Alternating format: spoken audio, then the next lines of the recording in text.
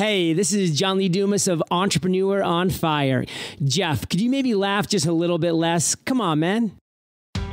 Are you ready to thoughtfully steer away from your revved up, frenzied, and far too often scripted life? Then welcome to Vroom, Vroom, Veer with Jeff Smith, where he guides you down the road differently traveled by sharing unique experiences with guests who have managed to shift away from a life stuck on cruise control and veered their way into a more authentic and fulfilling one in all sorts of interesting and kind of remarkable ways. Get ready to Vroom, Vroom, Veer with your differently traveled road chauffeur, Jeff Smith.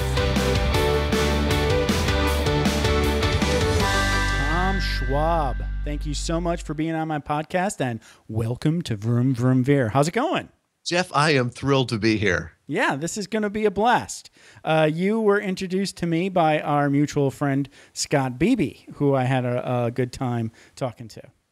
And that proves that not everybody in Michigan knows each other. Scott had to introduce us. I'm not in Michigan anymore. I go back and visit, but I am from Michigan. I'm from the Upper Peninsula, and you know where that is, and that's awesome. That's great. And you are currently in Kalamazoo. I am. And that's a college town, if I'm not wrong, right?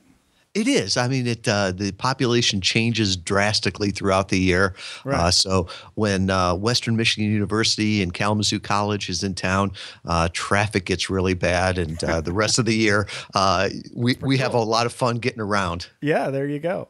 All right. So you know how we play this game on Vroom Vroom Veer. We talk about your life and how you struggled and then ultimately got to this cool place where you get to have your own website where it's tmschwab.com, and you talk about inbound marketing and cool stuff and how you help entrepreneurs and solopreneurs and business owners do their thing and rethink their marketing using the internet, which I think is fascinating. But before all of that, way back when, right, you were like a struggling college student. So where did you go to school?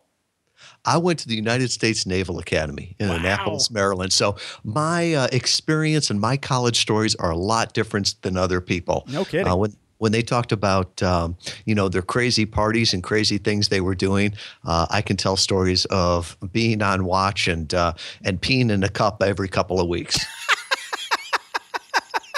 I know exactly what that's like. I did it for 20 years. Oh, sheesh. Do you remember the first time you had to do that? I don't know if civilians know this, but I'm going to share a little bit. And this is an overshare, probably. But, and so I'm not telling you anything. So this is for the audience, that when you do a urinalysis test in the military, they have this person that goes with you. They're your observer. And they have to physically observe you putting the liquid into the cup. The first time you do that, that's a little weird. And then you get used to it. It's no big deal. And the worst part is you don't remember the first time that you do it as much as you remember the first time you have to be the observer. Yes. And you have to stand there and watch everybody, knowing that out of passive aggressive, they're going to hit all over the cup too and hand it to you. So that is my college stories. Let me tell you, I got really chatty. That's because, it seemed like I was trying to put people at ease, because people that were like nervous to go, take a pee in front of somebody else, they would waste time, and they would be there. And, I had to finish everybody before I would get done with observer duty. So, yeah, I was trying to be, make them relax and get the deed done. And for me, it was, I make fun of it there, but it was a great experience because I grew up in the Midwest in the suburbs of Chicago, and my world stretched all the way from the Mississippi River to St. Joseph, Michigan. So the world was really small, and it was great. At 17, I joined the Navy, went to the Naval Academy, and by the next year I came back. I'd been around the world, Australia, got to see so many neat things and be exposed to people that were different, or at least didn't grow up in the same area that I did. And it was just a great way to be exposed to new ideas and see all that the world has to offer. Right, right. So did they throw you in the water when you crossed the equator? Oh, they sure did, and I swam through the dead fishes. I'm a shellback, so I did that, and that was a whole lot of fun. Great stories, and it's a great tradition that hangs on in the Navy. Yeah, that's a fun one. I know one of the traditions that when I worked I was an admin troop and on the enlisted side, and so that meant that I got to work with all different sorts of specialties, and for a short period, about 4 years, I worked with aircraft maintenance dudes in Tyndall Air Force Base in Florida and Panama City. Oh yeah, yeah. One of their traditions was when you were the new guy, during one of their first. They had a monthly barbecue at this little on-base beach park, and they would throw you in the water when you were the new guy. It's just like new guy initiation. Real easy. Nothing major, right?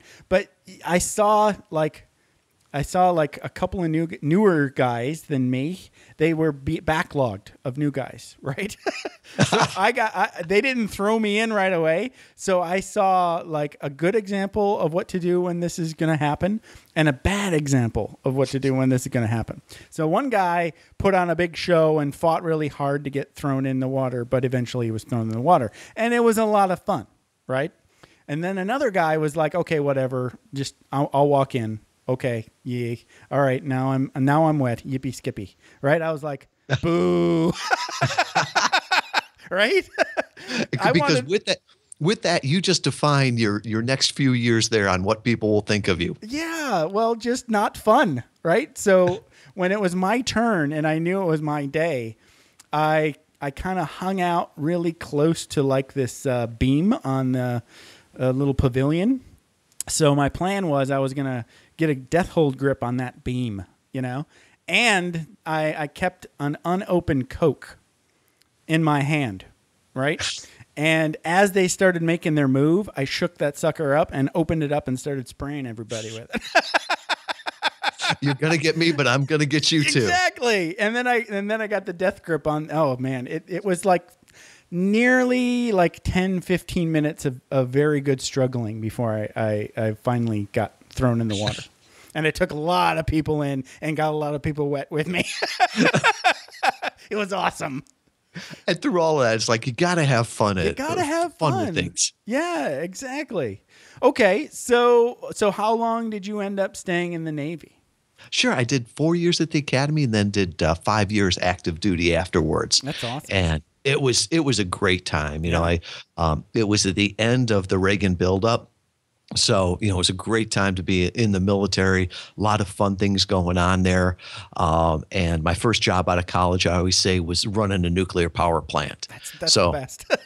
Well, I always say I've run a nuclear power plant and I've run a small business, and one of them is easy because they give you a manual with it. Right. The other one you got to figure out yourself. But right. it was amazing when you look at what the military does. And you saw the same thing, that you could take somebody, that was bright, motivated, out of high school and teach them a skill within a couple of years. Right. The dirty secret that probably nobody wants to think about, but the average age of somebody in the military that's running a nuclear reactor is about 22 or 23. I know. It's scary when you think about it, but true. It is. I know. But they've got systems that they've put in place and they've trained on them and made people proficient in it so that for 60 years they've been doing that safely. And you can look at all kinds of different things of, repairing aircraft, air traffic controllers.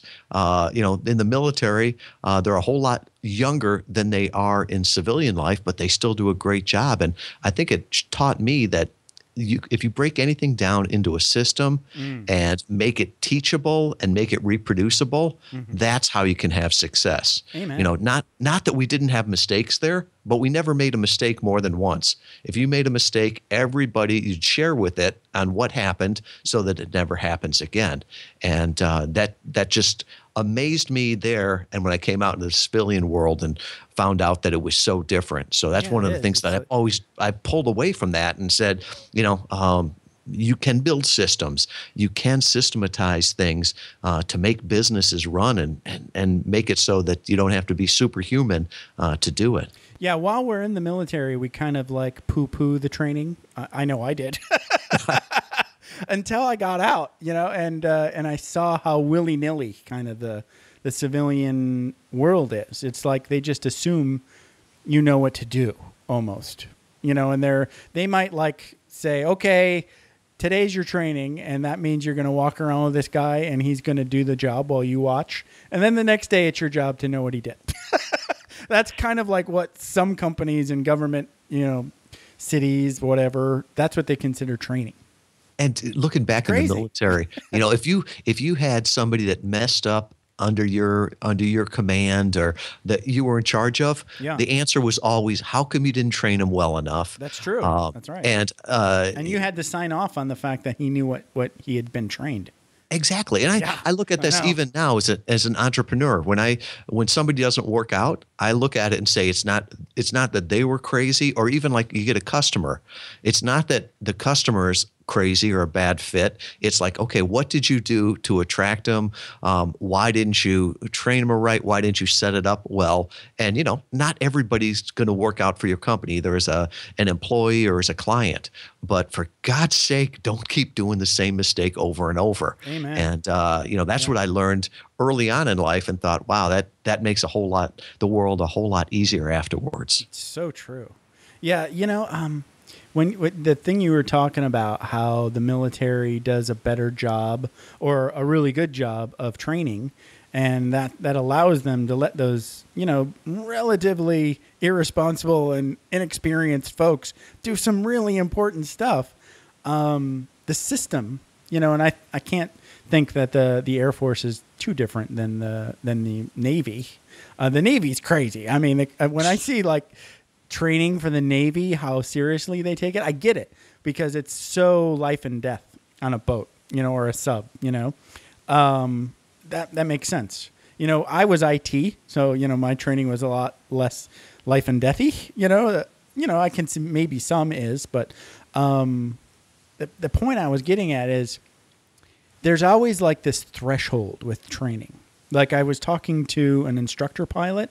He was a pilot for the MC 135. It's the version of the C-135 that the Special Forces guys use to fly really low and drop the armed killers into into the bad place, right?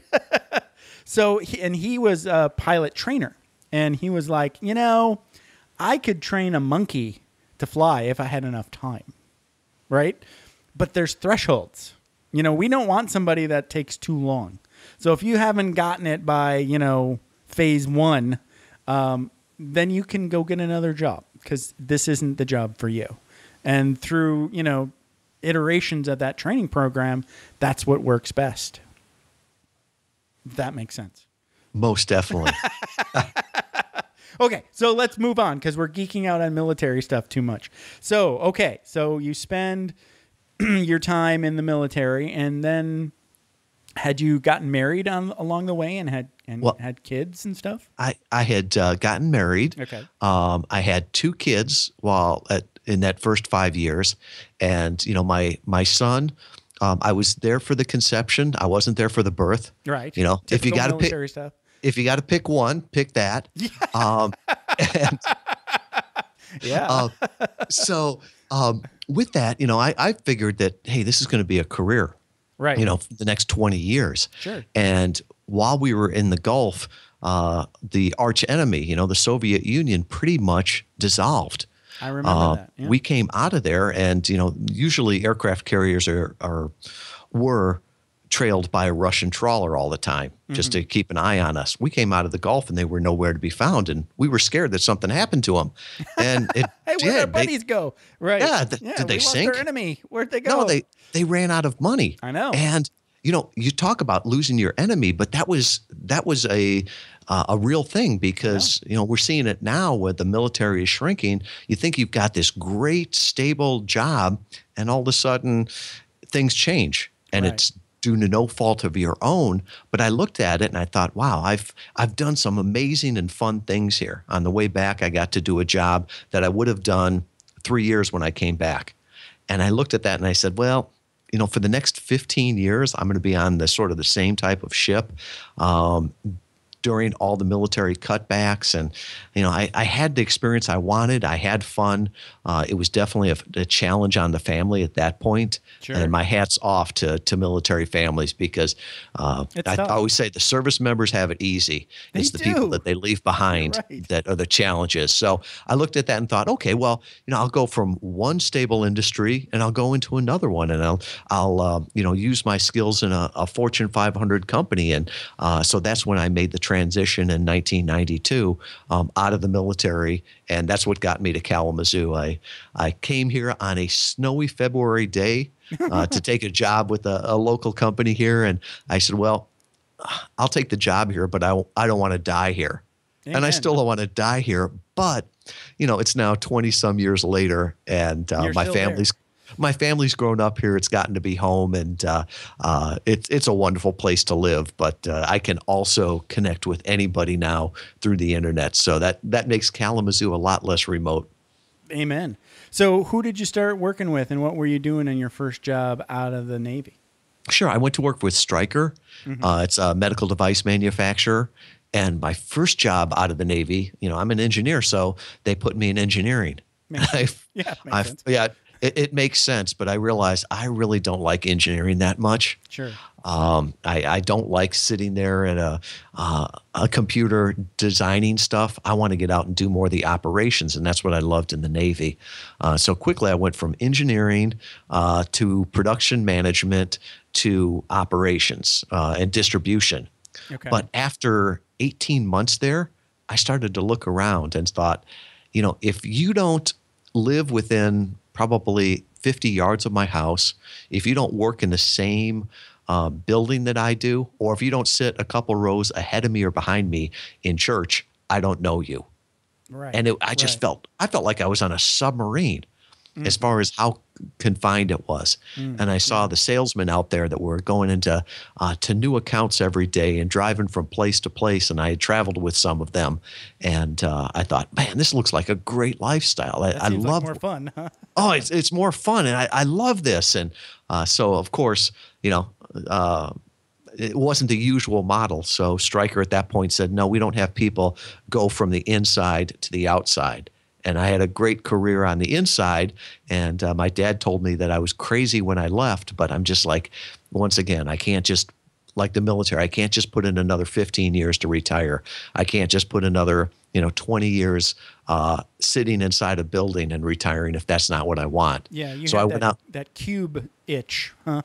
Yes. Well, I later found out it was like entrepreneurialism and trying to fit a square peg in a round hole. Yeah. But I went out and sold for a competitor for about 18 months and took a territory from nothing to a large territory, and it was all of Western Michigan, and that caused Stryker to look and say, wow, I guess the guy can sell. Right. So they brought me back, and I was selling orthopedic implants, the shoulders, the knees, the hips, a lot of trauma gear. So it was a fun time, and I loved that job and the people that I met and the experiences that I had. Very cool. So now flash forward. So, how long did you end up working with Stryker?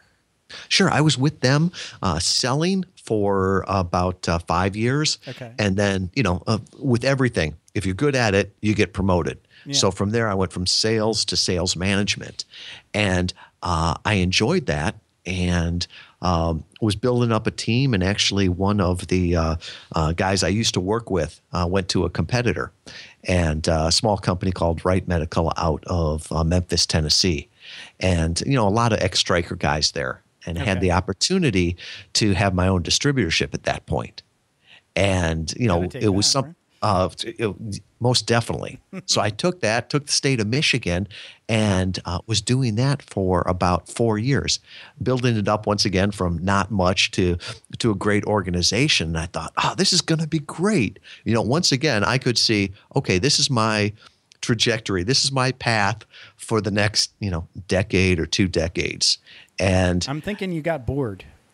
Or no, something happened. actually, the Great Recession hit before I could get bored. Oh, gotcha. So, all of a sudden, the 2008, 2009 hits, and the manufacturers started to look at it and say, we could cut out the middleman, which always makes sense until you look in the mirror and you realize, wow, that's I me.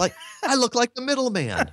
Right. And so they wanted to go direct. So they came back and said, you can either, sell the distributorship back, or we'll take it back when you miss quota next year. And I said, well, what's quota? That was And so when? Yeah. Some friends told me, you don't even want to know what quota is. It will be so high that they'll take it back. So at that point, it was interesting because, okay, we're just going into the recession, sold back the distributorship, and, not that I needed to do something financially, but I needed to do something for myself. Retirement would kill me. Right, so right. With that, we had a small sideline product, and it was helping people that couldn't bear weight and couldn't bear crutches. We called it Good by Crutches, and it was really a regional player in Michigan here. Mm-hmm. But we were helping a lot of people, and the thing that struck me is that 15 years in orthopedics, I could count the number of thank you notes I got on one hand. Okay. But with these, we would send them out as rental units, and they'd come back. And half of them would come back with thank you notes. Wow. And on tough days, when I was out, selling orthopedic implants, I would call the office and say, could you save the thank you notes for me? And I'd read through those, and it made a difference. And I remember I had gone to Dave Ramsey's Entree Leadership, and he talked about business being a ministry. And I never saw that in a Fortune 500 company. It was always, a sales quota and what have you done for me lately. Right. But with this company, for the first time in my life, I really thought I'm making a difference. I'm helping people and I'm being rewarded for it. So at that point, we looked at it and said, hey, could we take what we're doing here in Michigan and expand this out nationally? And so that sort of started that next phase of my life, which was really where I think I had the most growth and the most fun, which led me up to where I am today. Wow. Okay. So you talked about the growth, but usually there's a little bit of struggle to go along with growth. I'm sure you had some struggles along the way. Oh, there's always struggles. And I think one of the things that I struggled with, but also had fun with, is that you never know everything you need to know to get to where you're going. So true. But if you knew it, you'd already be there. Amen. That's true. So good point. I always said, you just take one step and have the faith that, that step is going to be illuminated and that the right people are going to come in and, keep moving forward in faith. And I was just amazed by it. And the things that I learned more in that first probably 4 years running an online company and trying to expand a company from a regional one to a national one. I learned more in that time period than I think I've ever learned in my life. And that includes college, that includes nuclear power. And one of the great things is that, today, if you're ignorant, it's ignorance by choice. Right. There's so much information out there that's freely available, people to reach out to, that it was just like, I love learning. And it was like a feeding frenzy of being able to learn something and then implement it, tweak it, put a system behind it, and just keep going on there. And once again, going back to everything I learned as an engineer was that, build a system and then keep tuning it based on the feedback you get. And I love that because, with nowadays, especially on the online version, people are always giving you feedback. They'll tell you what they love and what they loathe. And you just have to be smart enough to know right answer when told. When they say they love something, give them more of it. When they say they loathe it, stop doing it. It takes them off. Yeah. Wow. So, wow. Okay. So talk a little bit about this, what you're doing now and Sure. how you got there. Yeah. Well, really what I'm doing now is inbound marketing. Okay. And I don't know what that is. It's a buzz term. Okay. it makes it, we get to charge a lot if you don't know what the term is, That's right? good, right? Yeah. So when you say marketing, everybody just sort of shudders because it's like, oh no, most people think, hear those guys come, then they're going to try to sell me something I don't want, right? yeah. Seth Godin said one time, marketers mess up everything. And Gary Vaynerchuk changed that to marketers F up everything. But right. Both statements are true. Okay. And with that, most people think of marketing as interruptions.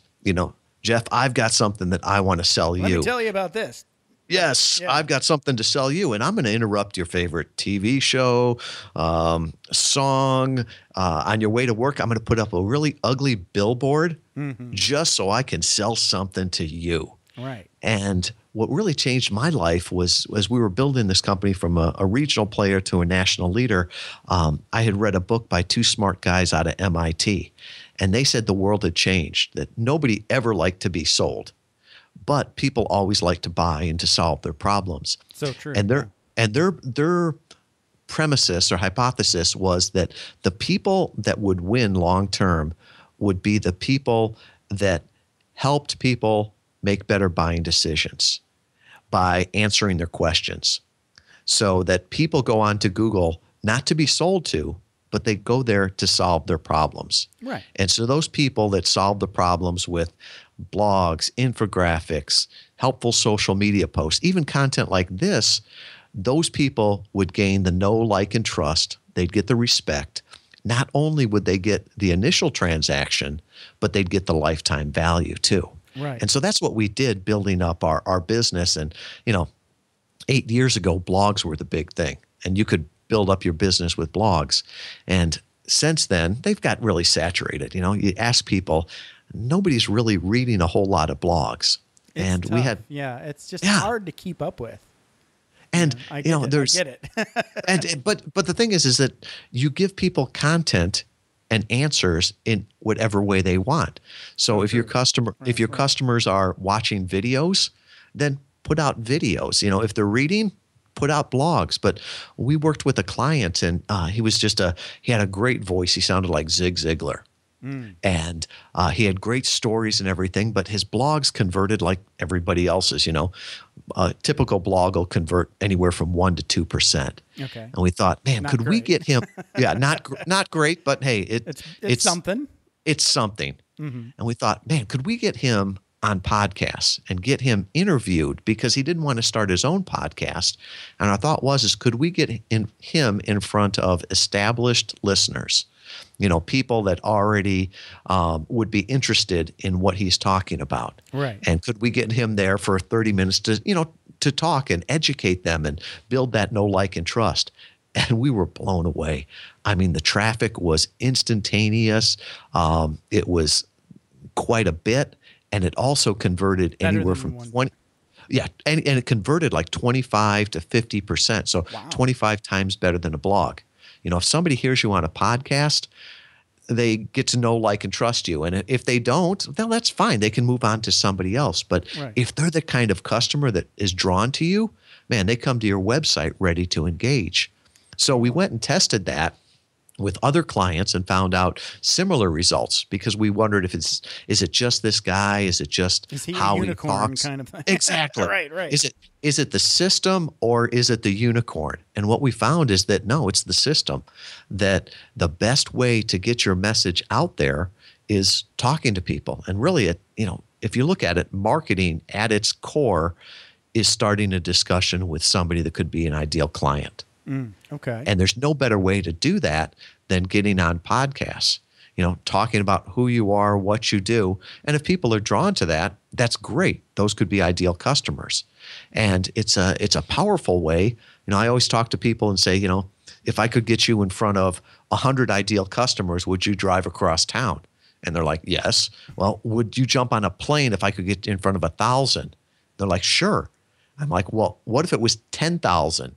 Would you, fly across the country? And they're like, no, I wouldn't talk in front of 10,000. That'd be too scary. And I'm like, well, you can talk to 10,000 from your home. You don't have to go anyplace, and it's not scary. You're talking to a guy or a gal over a phone or a microphone. So it's just such a powerful, powerful tool that you can use to connect with ideal customers. Wow. So a big part of your whole strategy was podcasts. That's what we have gone to exclusively now. Really? Wow. As far as the content that we focus on now with ourselves and with all of our clients is just getting on podcasts. That's amazing. That's good for me. But it is. It's a win-win situation. Yeah. And we've even had podcasters that we've worked with. And you look at, some of the different podcasters that are looking to get more podcast listeners. It's like, well, where would you find more people to listen to your podcast? Well, 80% of the U.S. doesn't listen to podcasts. Not yet. So chances are going to Facebook or Twitter, most of them don't listen. So if you want to find people that listen to podcasts, a good place to find them would be listening to podcasts. That's true. And so it's a great way to get in front of it. And especially now with podcasts, they're not saturated. So it's not like you're not stealing somebody else's listener. No, if anything, the host gets credit for introducing you. You get credit. I mean, we've done it. We've worked with authors. We've worked with speakers. We've worked with a company that was doing crowdfunding, and they wanted to get their message out. So we got them on 15 podcasts, and they all launched within a few days of the first few days of their crowdfunding. Wow. So they got this massive uptick of publicity. They got this momentum going that held them through the entire thing. Other things we've like virtual book tours, we call them, where somebody's got a new book out and they can go out there and get on a number of podcasts, and it beats going to Barnes and Nobles at every little place and speaking to 10 people. So my question that jumps to mind is this what are the listeners converting directly? Are they going, okay, I heard this guy on my favorite podcast, and then I went right to his site and signed up for his newsletter or whatever the conversion is. Is that how it's happening, or is it happening over time through Google? Well, it's both. A little bit of both. Okay. Both, because if you look at it, there's some people that right now are jogging, and I could put out my website address right now and they wouldn't remember it. Right. They wouldn't go there. Right. But they may go back to the show notes. Right. And find the link there. Yeah. They may listen to it on their computer later and find the link there. They may just remember it and come to it. So as you look at the traffic, some of it comes through referral traffic from the host. Other is direct traffic. So they never remember, but the guy's name was Tom Schwab, and he was from Kalamazoo. Tom Schwab podcast, and then find the one you want. And there's only one Tom Schwab in Kalamazoo. So if you just search that, you're going to find it. And the same way, everybody's linking back and forth. I'm sure when you put the show notes up, there'll be links back to different sites. And so there's a way that you can find that. And so it's very powerful from that. And then it's also the repetition of it being evergreen, that people can listen to it. Some people will listen to this the day it posts because they can't wait for the next episode to come out. Right. But there's somebody right now, it's 2020, they're listening to the podcast for the first time. They're going back and listening to the archives, and they're thinking, Jeff is great. So to them, that's new content. Yeah, so it's been amazing, you get the traffic that we get from it. Yeah, that's fun. So now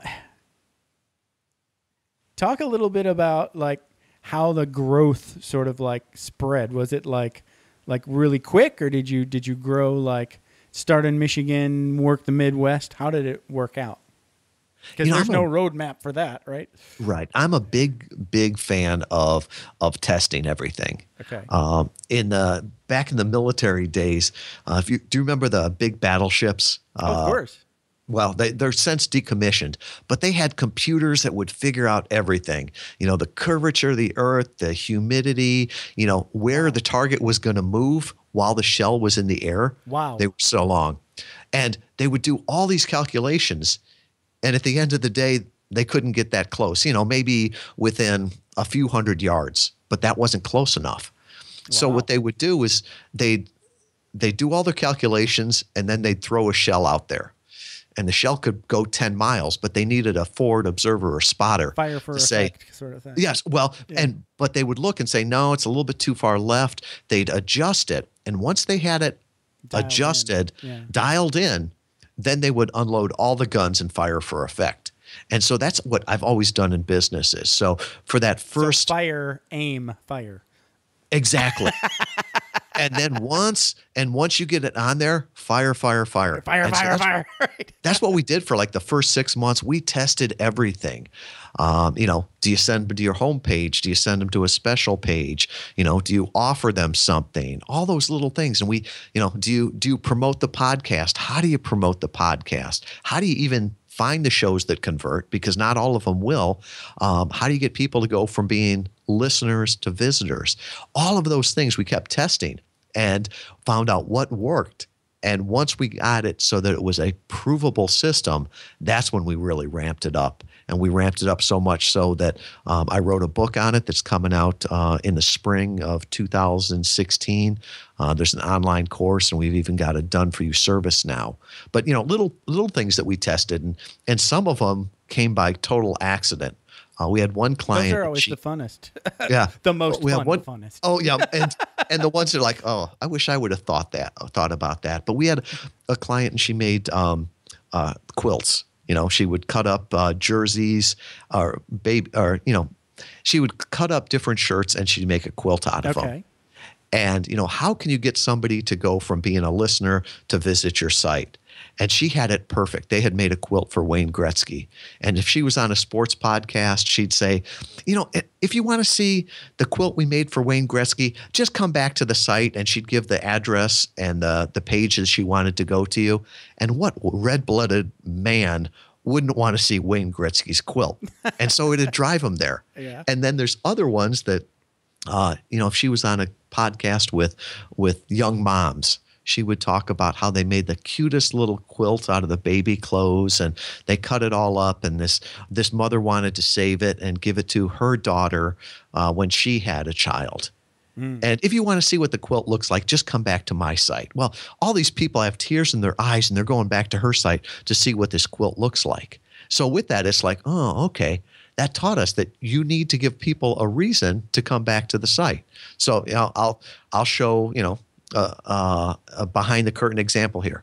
If you want to find 9 tips, 9 secrets that we've learned on how to get on a podcast, just come back to tmschwab/Vroom, and it's there. Hey. So there's a reason to go from being a listener to being a visitor. And if you didn't catch that, which I'm sure you didn't, you just go back to the show notes, right? or follow on social media, and it'll be there, and there'll be other reasons to get back there. Yeah. And now for 90% of the audience, they're like, oh, okay, that's interesting. And they won't take action on it. But there's probably that 10% are like, that is cool. I want to know how to do that. Right. And those are our ideal, customers that we would love to work with. And it sounds like it's got a little of resistance, because I banged my head against the wall while everybody was trying to do blogs for I don't even know how many, too many websites in too many years, to the point where, I just decided that don't enjoy intrinsically writing enough to want to do that. And it seemed a little saturated. But the other thing that bothered me about that kind of business model was that every time Google changed their algorithm, you had to go and change every damn web page. I was like, I'm not playing that game. No way. I'll just go get a job if that's the game. I don't want to do that. So it seems like this podcasting strategy kind of circumvents it. That's kind of like why I was asking, because it's the Google stuff. If you try to chase it, you're not going to win. I don't think. It's focusing on who's your customer. Yeah. Is your customer Google, and you're trying to make the Google search gods happy? No. Or is your customer the person that you want to talk to? Yeah. And that's who you want to make happy. And, one of the things that we saw is podcasting is just growing. Right now there's over 200,000 podcasts. You can download it right on some cars. So really it's getting to be more like on-demand radio. Right. It is getting to the point where it'll be streaming pretty much anywhere all the time. Right. And people say, well, just start your own podcast. Well, I'm lazy. And anybody that says that doing a podcast is easy, it's not. has either never done a podcast or never done it well. Right. Jeff, you're going to spend, you spent hours getting ready for it, finding the guests, doing the preparation work. We record here. I leave and go on my way after, a 45-minute conversation. I've got hours of work to do. You've got hours of editing, I've gotten it really promotion. Good down. Yeah, I've gotten it down, and it's still hours. Yeah, I know. And so with that, being a guest, you can easy, get more. Yeah. It's easy. You can get more benefit because I almost feel guilty about it. I love being a guest on other podcasters' podcasts. That's the best. Because all you do is show up and talk and have a good time, and then you go have a drink or whatever you want to do. And Alex Harris, who is from, he does a podcast called Marketing Optimization. And he was the one that told me, he's like, he never got a client from his own podcast. He only got clients from going on other people's podcasts. And his analogy was, it's like, you're not going to get converts in your own church. Everybody there knows you. And if they would have bought from you, they would have done it 6 months ago. Right. He says it's not until you go into a new audience that people are like, oh wow, I want to work with him. Yeah. So from that strategy, I think there's more power from a conversion standpoint of getting in front of a fresh audience as a podcast guest. And, the scalability is amazing because, podcasts are typically anywhere from 30 minutes to an hour. Right. So it's very easy to do, a podcast interview a day. It's very hard to produce your own podcast once a day. Yeah, there's a lot more work having the podcast. I'm with you on that. Being a podcast guest, pretty darn easy. And I've noticed too, as I'm, looking for bookings, it's getting easier, to book guests. Especially when, my first couple podcasts were a little bit different focused. But as long as you are talking to somebody that has a message, right? They don't just want to yammer on. I think the entertainment style podcast where it's just comedians and celebrities, that works, that model where you just talk, But for the rest of us, we're not famous. We have to actually have something to say that people want to listen to. And that's one of the things that we figured out in our testing, because it's relatively easy to get on a podcast. Right. There's 200,000 out there. You can get on one of them. You can get on a lot of them. but it doesn't mean that they'll do you any good. Right. Okay. Because if they don't have your listeners on there, it's not going to do any business good. If they don't publish regularly, it's not going to do you a lot of good. If they don't have show notes that can give you that SEO value and a way for people to get back to you, it's not going to do you a lot of good. And then ultimately, it's not only finding the right podcast, but then getting on there and finding a way to work it so that you can turn the listeners into visitors and visitors into leads.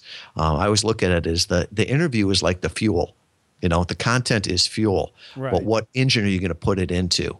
And so that's one of the things that we help our clients with and really make it a marketing strategy out of it. We got a coach that has built his entire business over the last 18 months by being a podcast guest. He was one of our big trial cases, and it's just been a great case study on how you can reach an audience. And really, like he says, he went from being obscure to acclaimed in under a year. Wow. And the relationships that he's made with podcasters and the people that have heard him, he's built his entire business just on the strategy of being a podcast guest. Well, it sounds to me like I learned something today. I need to be on other podcasts. What do you think?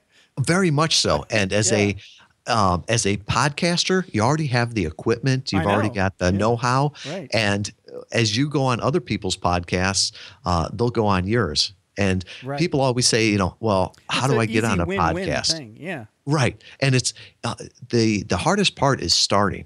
Right. Once you get on a few podcasts and get comfortable with it, the podcast community is very intertwined. So, Jeff, you probably know 10 other podcasters. Right. So at the end I of know this, way more than 10 other podcasts. yeah, exactly. Right. So, I could ask, hey, do you think I'd be a good guest on any other shows? Boom. There's the introduction. Right. A friend of mine, it was Scott Beebe we mentioned at the beginning. He was the one that gave you my name after, he had been on your show. Right. So it's that helping each other out. So really it's a very, very scalable strategy. Yeah. And it's a lot of fun too. I could talk for, when I first did I should say when I did my last podcast, I had a more flexible job. I was driving for Lyft, so I could drive whenever I wanted to. And okay. that was just for shoe money, keeping mama happy. So I was like doing like 3, 4, 5 podcasts in a day, and then driving at night and whenever I could, kind of in between the podcast. So I was like way ahead of the curve. I was like months and months, recorded. It was like I had shows and I committed to staying only weekly. But now that I have a job, I'm working in IT at Inglewood School District. So I'm working 6 hours a day. I can only really, shave off like 3 or 4 hours a couple times a week, to dedicate to recording the podcast. So that means I'm having a little bit of harder time keeping up with the weekly schedule. So I need. Yeah, go ahead. And you're so glad that during those boom times you didn't go to a daily show and have to keep that going. I've seen so many people go that route because of John Lee Dumas saying I can do a daily show, and I'm like, you can do a daily show, but that's a lot of work. Yeah, and I don't know. I think me every day might be too much. And for a lot of our clients, they look at that and say, I see the power of podcasting, but I don't have the 3 or 4 hours a week or 6 or 8 to dedicate to doing a podcast. Right. And so even if you do everything yourself as a guest, you can do that. Or we've even, gotten a done for you concierge level service called Interview Valet, where if people, all they want to do is show up and speak. They want somebody else to find the right podcast, do the bookings, do the preparation work, do the promotion afterwards. They can do that too. So, for a business owner that says, I can spend, 2 hours a week on this, we're like, great, we can get you on 2 to 3 podcasts in that time. And that's reaching a whole lot of people in those podcasts. Yeah. Yeah, that's pretty cool. I love that. So let's talk a little bit about more where everyone can find out everything they need to know about Tom Schwab and how to connect with you. So we already know tmschwab.com. Is there anything else they need to know? Oh, wait a minute. /Vroom, right? /Vroom, and everything that Jeff and I talked about will be there. There's, the secrets to getting booked on a podcast. There's a little 30-minute training video there that'll tell you exactly, the steps to grow your business as a podcast guest. Also have the Interview Valet, which is the concierge level done for you service there. And I always say that my favorite social media platform is LinkedIn. Okay. I've met so many amazing people there, and I am the only Tom Schwab in Kalamazoo. So if you search for me, you will find me easily. Tom Schwab, Kalamazoo. That's pretty good, because Tom Schwab by itself, people might think you're related to Charles. Well, in the military, people used to ask that. They'd say, any relation to Charles Schwab? Right. And I'd say, yeah, he's my dad. Which is true. It's just not the Tom Schwab. It's not the Charles Schwab. Charles Schwab. But I was really honest, and I'd say, give me your money, and I'll give you a 50% return. And they'd say, well, how can you promise that? And I'm like, self-restraint. I'll only blow half of the money, and I'll return the other half. That's a good one. I like that. I was like, nobody took me up on that. Yeah, nobody wants a 50% return. Not really. Well, this has been a blast. Thank you so much for spending your time with me and giving me a lot of things to think about. I think that's going to be my new strategy is being on other podcasts. I've been on a handful of other podcasts, but now I'm thinking I need to add that to my podcast growth strategy. Well, I think there's only, the fact is that your future customers are listening to podcasts, or they will be listening to podcasts. Right. The only question is, are they going to hear you or your competitor on the podcast? Right. And that's something that only you can decide. Amen. All right. Thank you so much, Tom. This has been a blast. Thank you, Jeff. All right. Take care. Thanks for taking the time to ride along with us on another episode of Vroom Vroom Veer. For podcast info and show notes, be sure to head over to vvveer.com. That's VVER.com. Man, that's fun to say. And we'll catch up with you next time here on Vroom Vroom Veer.